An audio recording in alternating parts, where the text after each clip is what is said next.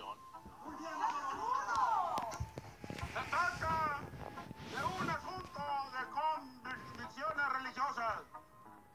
Y entonces, por lo tanto, decidí respetar la decisión del doctor. Así que, la bendición.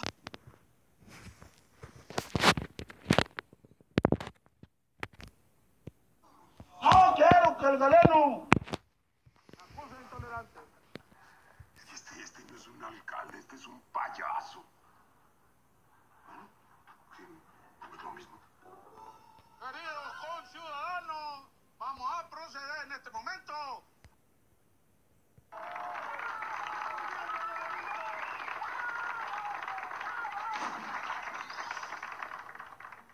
Y con ello damos cumplimiento cabal a uno de mis compromisos de campaña.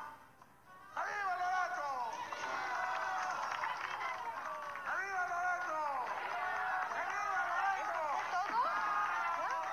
Yo pienso que se le olvidó el discurso. ¿Y ahora qué hacemos?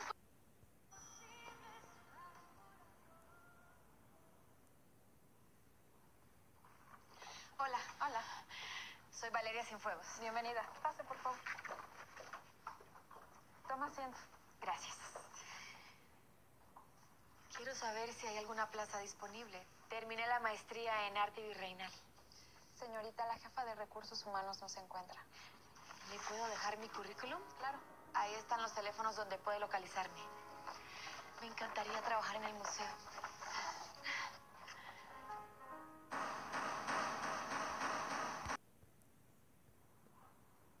¿Viene a consulta? No, solo quería saludarlo y felicitarlo. Soy Homero Fuentes. Publico el diario local La Trompeta. Si quiere darme una entrevista para darle duro al presidente municipal, estamos a sus órdenes. Gracias, pero no me interesa su propuesta. Para mí, Odorico se puede ir al infierno o no. Me da exactamente lo mismo. Yo no vine a este pueblo a hacer política. Mire, es más, es que ni siquiera sé qué hago aquí. Mire, me gustaría platicar un rato con usted. Un día que tenga ganas de echarse unos tragos. Y claro, que no altere su agenda. Le aseguro que nos hará muy bien a los dos. ¿Por qué crees eso? Porque ambos somos gente inteligente, bien informada. Yo te aseguro que en este pueblo no vas a encontrar gente con la que puedas intercambiar opiniones. En esta tierra, lo que abundan son los brutos. Mira lo que son las cosas. Homero.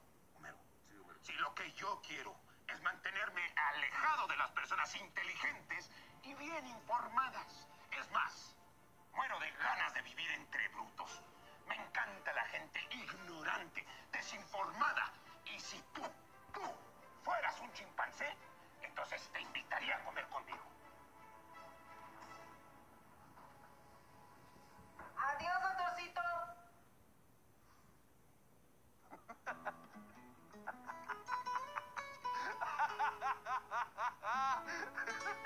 Qué tipo más raro, ¿eh?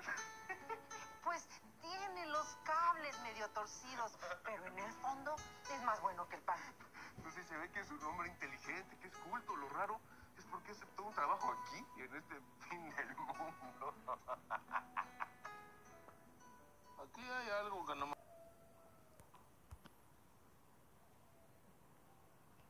Doctor Serrano, mi padre y yo íbamos al centro de salud para ponernos a sus órdenes. Soy Arcadio Mendoza, jefe de la policía. Pues mucho gusto, señor. No, doctor, el gusto es mío.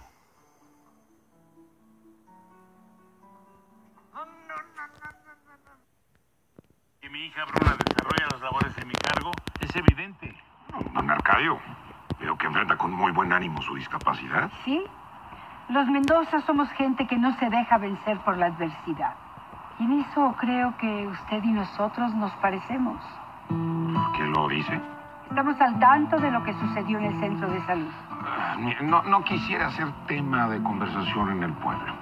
Va a tener que lidiar con eso, doctor. ¿Por qué no cualquiera le dice sus verdades al alcalde? Doctor, yo resulté electa regidora de oposición. Y como mi deber es velar por los intereses del municipio, sé que constantemente tendré enfrentamientos con el mandamás, como popularmente se le conoce a Cienfuegos. Y el mío es velar por la salud de mis pacientes.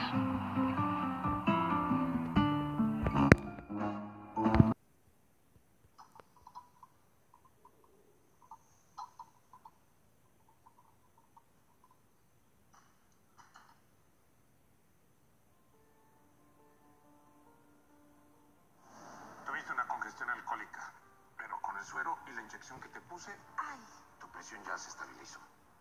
ay, ¿cuánto te debo? Presiona aquí. No es nada.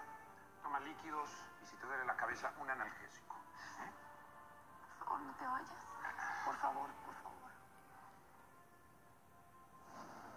Leo, según yo te había sacado de mi cabeza, de mi corazón. No puedo, no debo recordarte. Tú desapareciste de mi vida para siempre. Ay, no te volveré a ver. Pero voy a guardarte en mi memoria como un bello recuerdo. Un recuerdo.